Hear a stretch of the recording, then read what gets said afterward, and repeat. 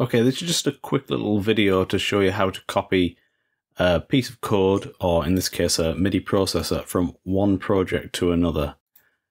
So this is a snippet that's been imported and it's got various bits of code in it. We've got the interface, an arpeggiator, this glide script and a transposer script. The one we're interested in is this glide script. So a script isn't just this, it's also got other callbacks, so that other parts to it. So you can't just copy this bit and paste it into your project, because that will only copy part of it. So I'll show you the two ways you can do this. So we'll make a new project and let's have a look at the setup for that one.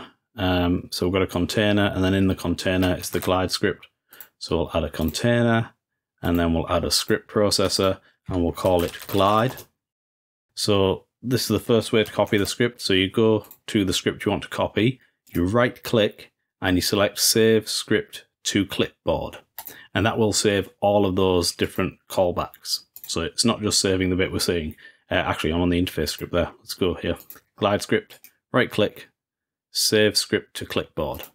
Okay, now we go to our project and we right click and we select Load Script from Clipboard.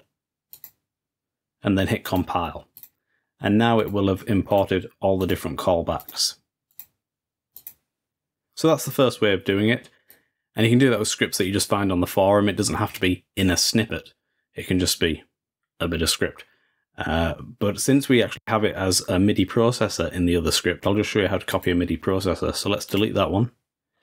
We'll go back to the other project, right click on here and select Copy Glide to Clipboard. Go back to our project and then from here, select Add Glide from Clipboard.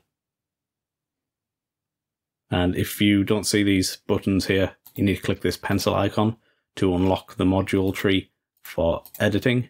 You can also do it through here. You could add the script here, click the plus, add glide from clipboard. So that's how you do it. Okay, hope this was helpful. Bye for now.